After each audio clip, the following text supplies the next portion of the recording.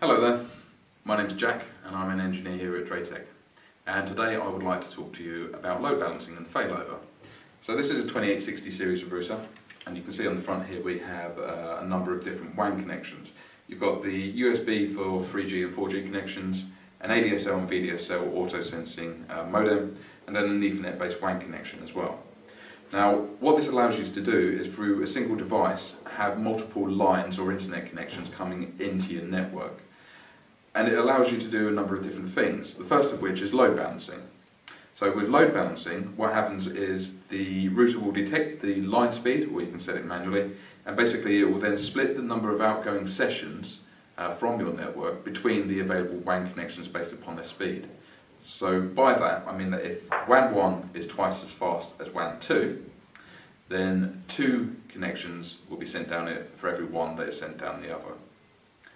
And this allows you to spread the load across the lines that you have available. Now, the second feature that this also enables is failover. Now, failover is a very powerful and much desired feature on our products, so it's something that comes up a lot, so I'll just go into a little bit of detail about it.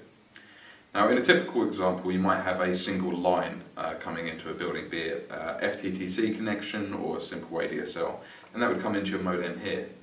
Now, you might use this as your primary, kind of business use internet connection.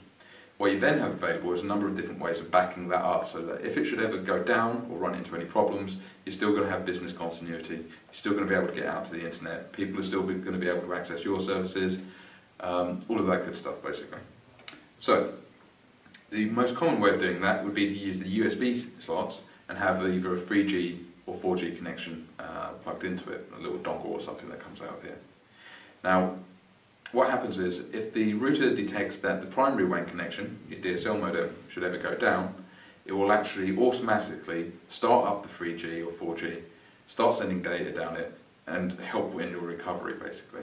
Now, it will only ever use those connections when it needs to, so you never have to worry about any kind of keep alive messages going out over your 3G or any data charges that might be associated with that. So that's load balancing and failover in a nutshell. If you would like to find out more about that, then again, please do go to the DrayTek.co.uk website, check it out, get in contact with us if you have any questions. Thanks very much.